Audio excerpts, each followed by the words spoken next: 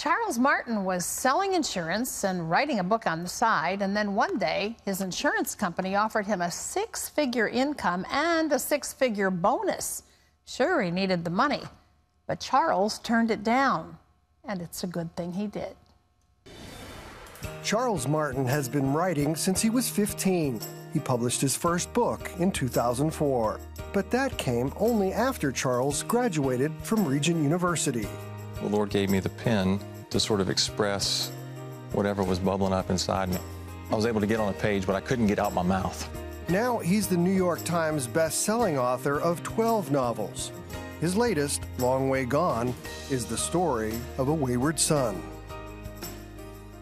Well, Charles Martin is joining us now, and we welcome you back to the 700 Club, Charles. Thank you. I just mentioned, you know, you were offered a six-figure income, a six-figure bonus.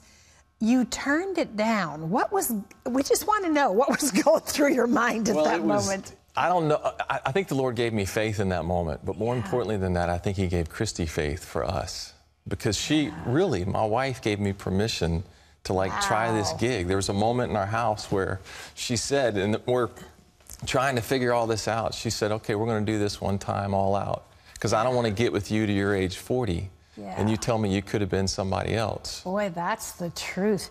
Want to say also that along the way, because I think this would be helpful to people to know, it wasn't like you stopped the insurance company and voila, you had a writing career. No. 86 rejection letters. I read somewhere that F. Scott Fitzgerald's This Side of Paradise was rejected 126 times. So I took a little yellow sticky note and put it right there on my computer terminal. It said 126. And I said, when I get there, I'll quit and go do something else. And I probably had no intention of doing that, but it was a marker. And when we got to 85, that was not a good day. 86 was not, but shortly thereafter, I got an agent.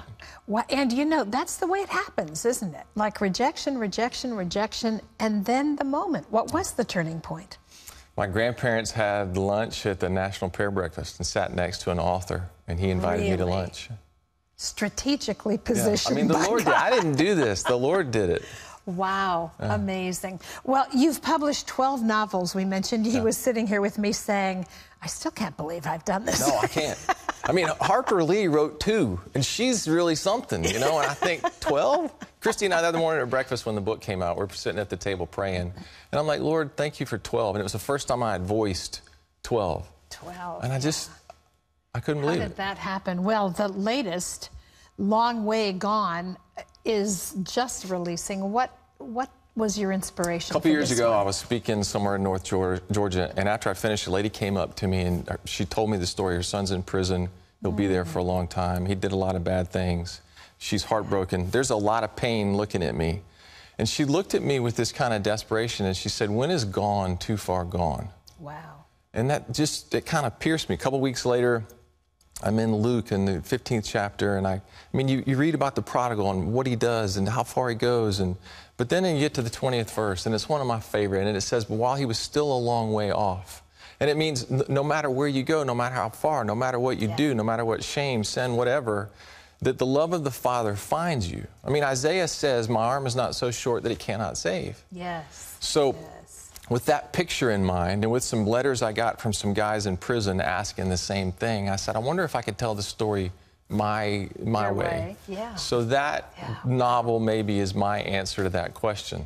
Well, the main author, or the main character in your book is an aspiring musician. Boy, you could relate to that as an aspiring writer. Our middle son, John T., is our musician. And I went to Nashville and did some great research. I met one of Zach Brown's backup singers. I met Taylor Swift's acoustic guy. I met some phenomenal folks. But when I brought it home, John T., who's now 16, kind of helped me unpack it, and he helped translate it from music to English. So it was, Christy and I looked at it, and it was like 13 years of piano lessons finally paid off. Here it is, novel number 12, right? Well, it's a wonderful read, and I want to mention also that one of your other books, what was it called? The Mountain Before Us? The Mountain Between Us. The Mountain Between Us is now being made into a movie. Talk about 20th that. Century Fox has had it for several years, but they're kind of in the final stretch, so we're told. The executive producer is the lady that did The Life of Pi. They've signed up Idris Elba and a little unknown actor by the name of Kate Winslet, or actress. I'm excited for. I hope they make a great movie. I mean, I do. I hope they pull it off and we can take our kids and go see it. And yes. They start filming December 1st in Vancouver. You know, one of the things I've noticed about you, Charles, is no matter how many books you write, no matter how successful you are, the core of who you are is your faith.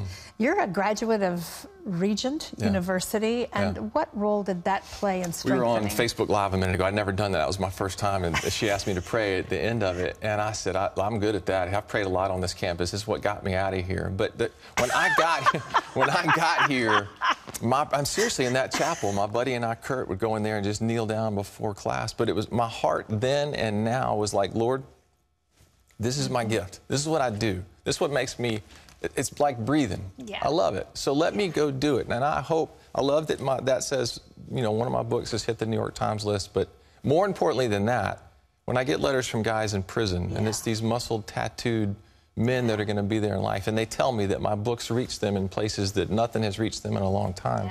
I'd rather have that. Amen. So I'm still offering my gift up for the, to the King and saying, here it is, and use me. And I pray that he does. Yeah.